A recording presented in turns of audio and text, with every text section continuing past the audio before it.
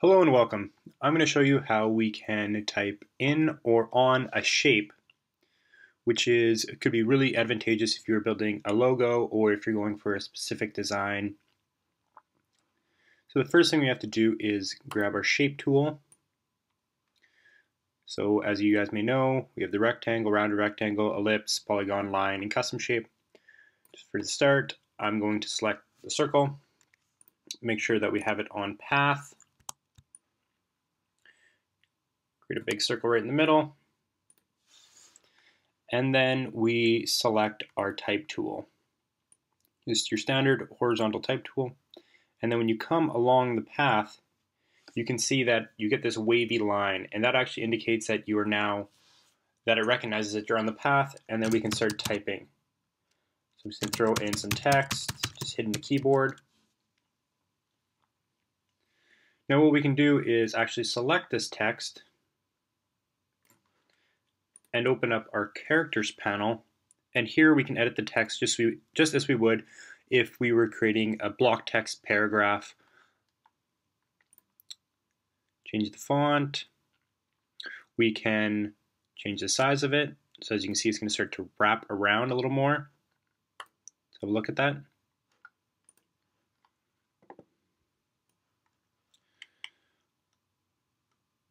How about we change the color? Make it more of a red. Perfect. Now let's say you wanted to make the text quite large and then kind of squish together a bit.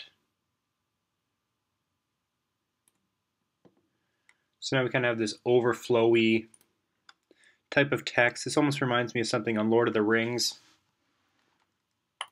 We can use all of the character attributes and properties as you would normally. Another great thing that we can do, let me delete this. So with the text deleted, now if we write something new, say hello world, I still have it kind of squished, so let's make it so it's something that we can actually read. Perfect. I can grab the direct select tool and bring the text in, so now it's on the inside, and then I can move it around.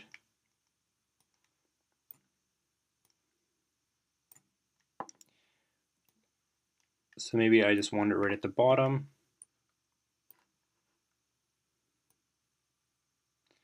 And sometimes you just have to play around with it to get it right. So now we have our U-shape hello worlds. You notice that because it is a path, it won't show up. It is just there just to guide the typography. So we can delete this, and then we're going to do a square now. So the same thing, we use our shape tool and build the path. Here we go. And then we grab our type tool, and we got to wait for that curvy line. So here it's on the inside, here it's on the outside, but now it's actually going to follow. Say, hello, this is a square.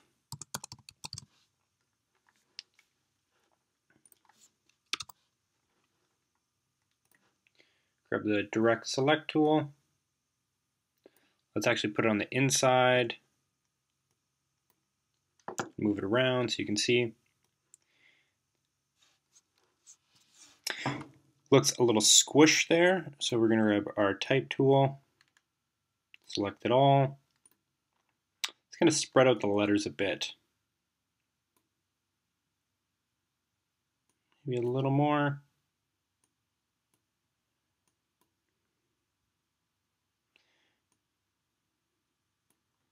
And again, sometimes you just have to play around with it just to make it look right.